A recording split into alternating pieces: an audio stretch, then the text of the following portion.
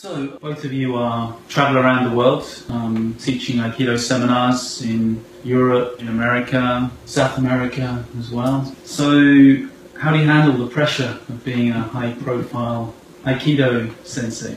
Well, when we were reviewing the question, Nick was kind enough to give us questions beforehand, so we could be ready.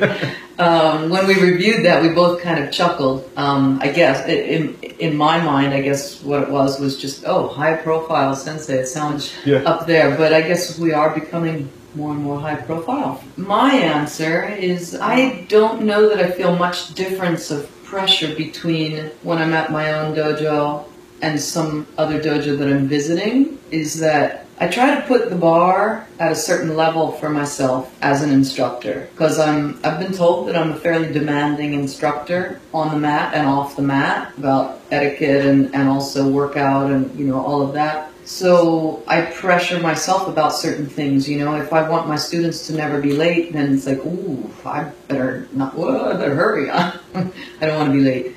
So my senpai told me numerous times that it would be much easier for my students to pick up my bad habits than my good habits. So the pressure's on. And I've never forgotten those words. I was told that when I came back to start my own dojo 20 years ago. So I try to set the very best example I can, knowing that, people will easily pick up my bad habits. If I'm late to the dojo once a year, then people will generally be late maybe once a month.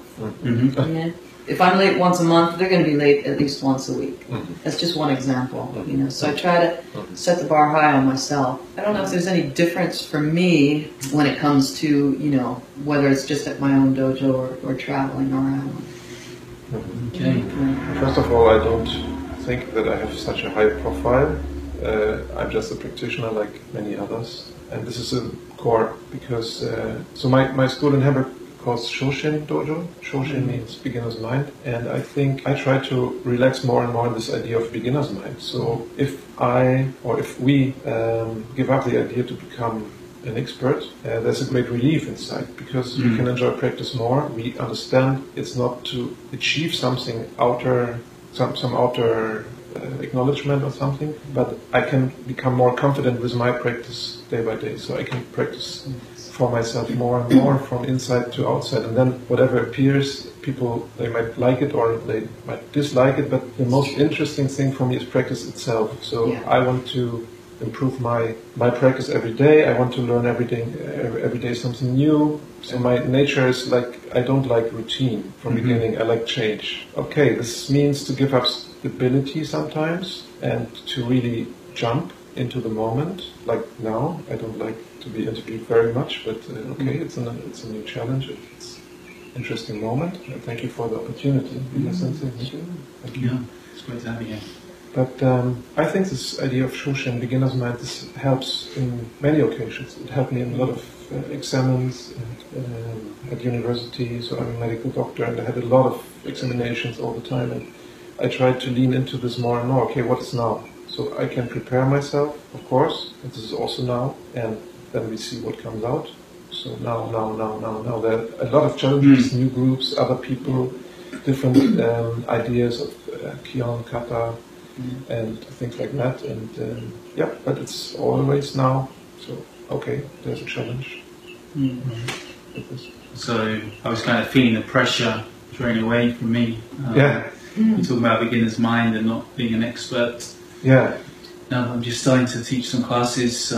Feels like what you're saying is it's okay not to know the answer to something. Right. Yeah. In fact, explore it even more then. The students that, you know, I've traveled to dojos where, you know, maybe the training space wasn't what I was expecting or what I was used to, or the people weren't moving the way I was expecting, or, you know, I've seen teachers go up front and they try to force their typical training style into a situation or onto people who it just isn't going to work, and they get more and more frustrated, students get more and more frustrated. And I remember one time teaching at the Philadelphia dojo. It was a tiny little, it was a garage actually they converted, and then these really huge Russian guys showed up, and they were moving very differently than they were, but there was a bunch of them.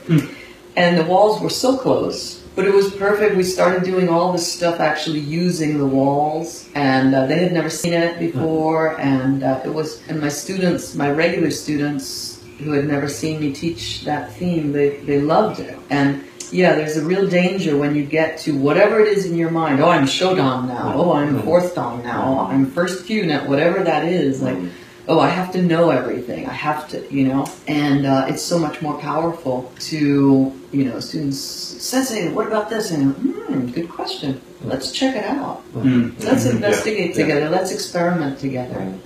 I know from working with you that you often said that Ikeda Shihan had that attitude. That's his teaching philosophy. Always experimenting, still now. And he's not afraid to go through months or years where something is quote-unquote not working.